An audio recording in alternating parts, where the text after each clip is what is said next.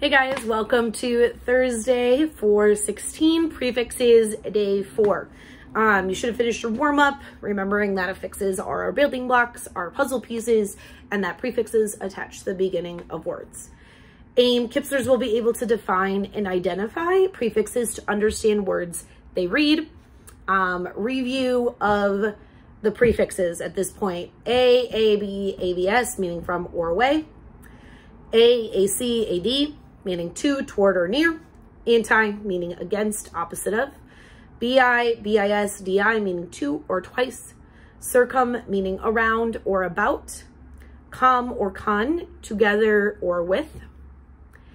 DE, meaning reduce, away, down, or remove. DIS, DIF, DI, meaning apart or away. DYS, meaning abnormal or bad.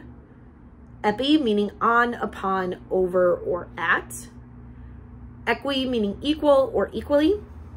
EXE, meaning from or out. Hyper, meaning too much, excessive, or beyond. Hypo, meaning under or below. IN, IM, meaning not. And inter, meaning between or among or across. And intra, meaning within or inside. My example for today: which set of words all contain a prefix meaning around or about? So DYS, or answer choice A, dystopia, has DYS, dysfunctional, DYS, dyslexia, DYS.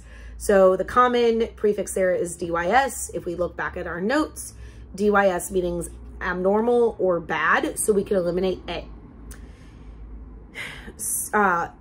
B, circumnavigate, circumference, circumvent. They all have CIR, CUM, circum.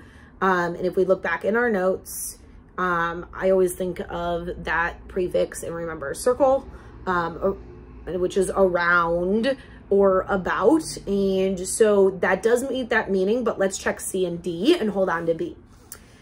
C, commemorate, concur, contemporary. So COM, CON, going back in your notes, means together or with.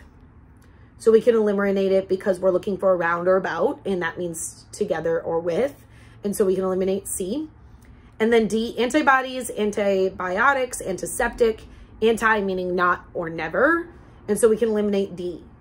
The only answer choice we're left with is B, like we suspected. Go ahead and select that one so you get that easy point. You can then go on and do the 4 vocabulary practice that comes after that.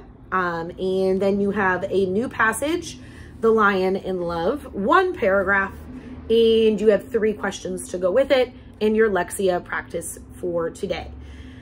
If you have any questions, please reach out. I really hope at this point that the forms are making life easier for all of us. If they're not, I'm going to be looking for your feedback at the end of the week to possibly make a switch back in the coming week.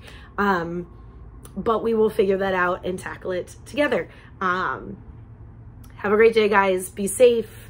Reach out to me if you need anything. Call me, beat me if you want to reach me.